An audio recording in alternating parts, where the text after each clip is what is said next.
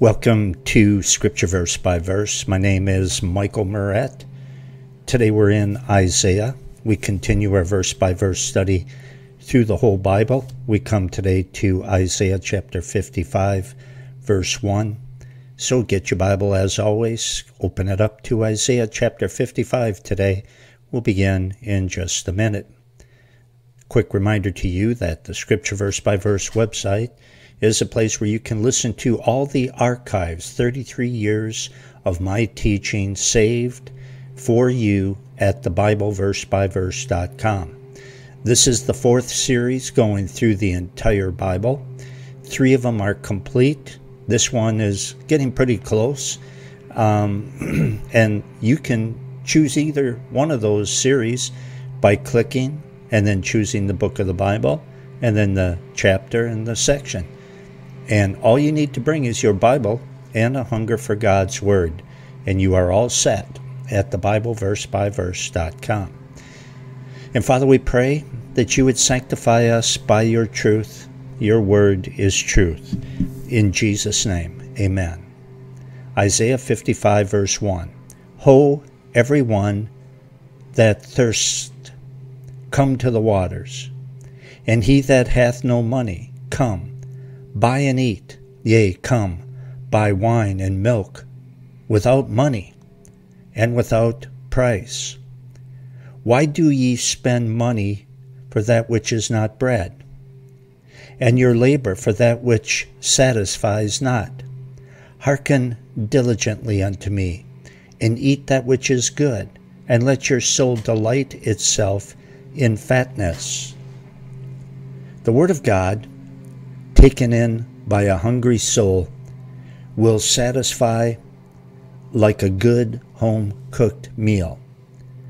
Satisfaction, guaranteed, without any calories, but it sure will fill your soul. 3. Incline your ear and come unto me. Hear, and your soul shall live, and I will make an everlasting covenant with you, even the sure mercies of David. God says, if you want to live, I mean really live, then hear me and obey me. You know, Jesus said that he came to give life, and life abundantly. The best life is the life that is lived for Jesus, in holiness and in fellowship with our Savior. Verse 4, Behold, I have given him for a witness to the peoples, a leader and commander to the peoples. David was God's witness to the world. His godly leadership would lead to blessing, which would lead to an opportunity to tell everyone how great God is. And then, of course, David would always give God the credit. Verse 5, Behold, thou shalt call a nation that thou knowest not, and nations that knew not thee shall run unto thee because of the Lord thy God, and for the Holy One of Israel, for he hath glorified thee. When Christians live righteously, God puts himself on display through them, and as a result, the righteous, those who hunger for truth and holiness, will be drawn not just to God's people, but to the God that is empowering them and is filling them with holiness. 6. And I've got to say this. I mean, those who will be drawn to people, those who are drawn to the truth and true biblical holiness and a complete dedication to Jesus Christ will never be in the majority. Jesus has already told us that. But it doesn't matter. For the sake that are hungry, for the sake of that remnant, it is up to me to teach the pure Word of God without watering it down. It is up to you and I to live holy so that we may we have something to offer those people, that remnant, a place for them to go, a place to hear the Word of God, and some people to fellowship with, hopefully. Verse 6. Seek ye the Lord while he may be found. Call ye upon him while he is near. You know, God is not a long way from you, from anyone. Actually, he is so close that if you whisper a prayer, he will hear. In fact, you just move your lips. You don't even have to move your lips. Just think a prayer. He's so close to you that if you just think a prayer, he's going to hear. That's how close he is to you. And that's the way it is now. That's the way it is right now. But it won't be that way forever. I'm talking to the unsaved. The Bible says today is the day of salvation. 10 seconds from now, it might not be that way anymore. You can utter a prayer and he won't hear you. 10 seconds from now may be too late. You may be dead. And if you are, without Christ, you're in hell. And then forget it. It's all over. No more hearing prayers. No more caring. You've sealed your doom. 7. Let the wicked forsake his way, and the unrighteous man his thoughts, and let him return unto the Lord, and he will have mercy upon him, and to our God, for he will abundantly pardon. Repentance is necessary for salvation. I say it again. I've said it many times. Repentance is necessary for salvation. Repentance is turning from your sin and turning to Jesus Christ to make him your Lord and to ask him to save you and forgive you. That is full-blown, 100% repentance. And it's necessary for salvation. If we want God's pity and we want God's forgiveness, then we must be willing to give up the bad way that we live. 8. For my thoughts are not your thoughts, neither are your ways my ways, saith the Lord. You know, we can come up with a great idea and then plan how it's all going to work out. But just because we think it's right doesn't mean that God thinks it's right. And if he doesn't think it's right, then it's not going to happen. Verse 9.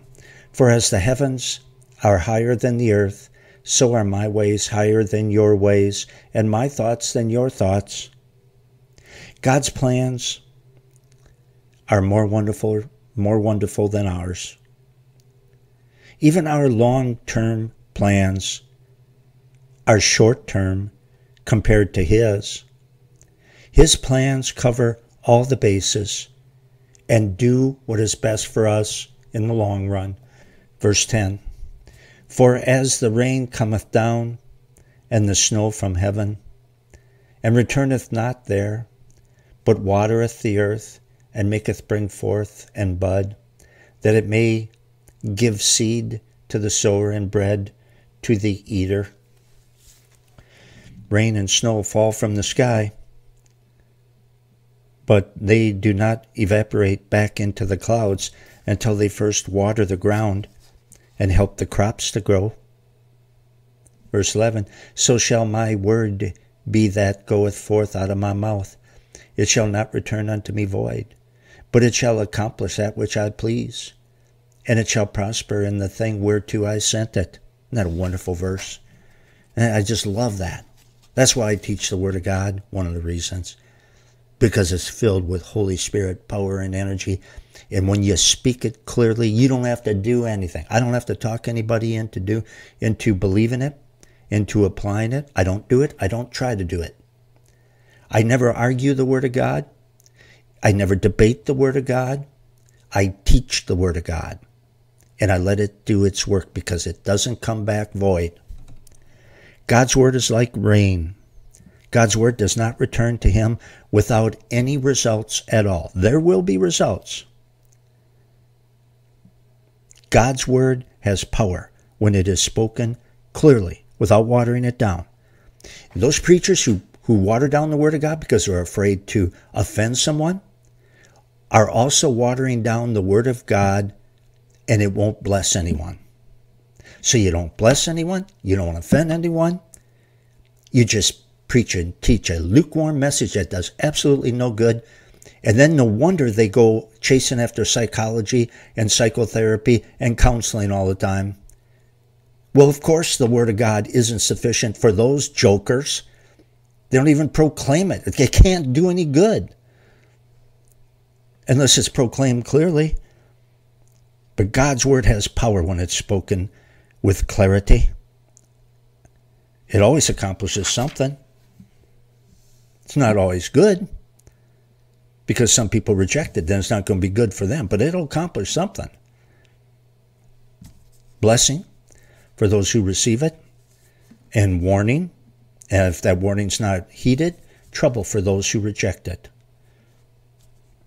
But it never comes back empty.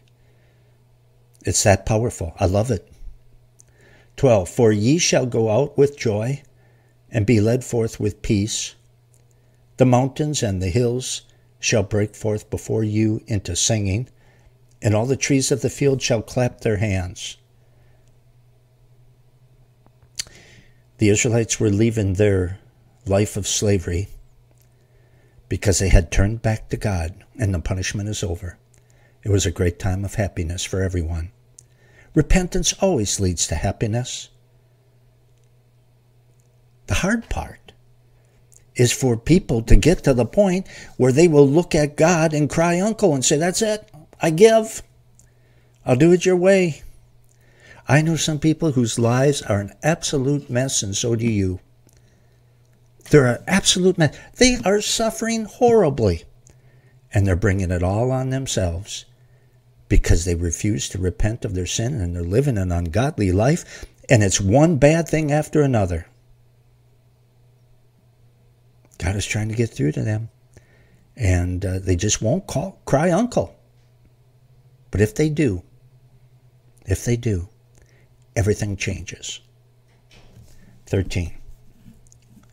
Instead of the thorn shall come up the fir tree, and instead of the briar shall come up the myrtle tree, and it shall be to the Lord for a name, for an everlasting sign that shall not be cut off. God reverses the curse of sin whenever a person repents. He promises to make up for the years that the locusts have eaten. Locusts speaking of judgment. He promises to make up for those years. Because you know why? Because God does not hold a grudge. One reason he punishes people is so that he can bless them after they repent. He has no desire to hold a grudge and continue with bad things in their life. That's not the kind of God that God is. He loves to do good things for people. Well, we're going to stop here, and we'll pick it up in chapter 56 next time. And in the meantime, of course, continue studying the Word of God with me at thebibleversebyverse.com. Also, if you want to be a part of this ministry, please remember, you can be. It's totally up to you. Scripture verse by verse, as I mentioned earlier, has been around for over 33 years, and it has always been and continues to be a listener-supported ministry, which means you can support it, you can be a part of it with your prayers and your financial support. Listener-supported because I've never been underwritten by a large church or denomination, and I never will be. I teach the Word of God, and that remnant of people who love God's Word, who are blessed by it, will, when moved by the Holy Spirit, pray for me, pray for the Word of God, and also, when you take a break from studying at thebibleversebyverse.com, consider prayerfully clicking that donate button at the top of the front page and prayerfully give as the Lord may lead. Okay, see you next time. Can't wait. Isaiah 56. So long.